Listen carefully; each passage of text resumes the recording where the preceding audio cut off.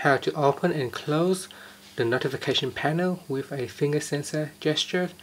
Now at the back of the phone here, there is a finger sensor right there, and you can open the notification by swiping the sensor up and down.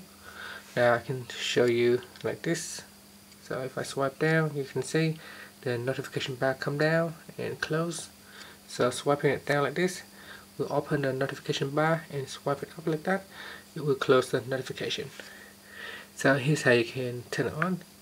First, tap on the home key to go back to your home screen, and swipe down at the top. Tap on the settings icon on the corner. Then from here, tap on advanced features.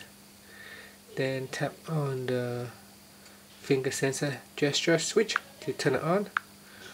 You can also tap in there and go in here and read some more information.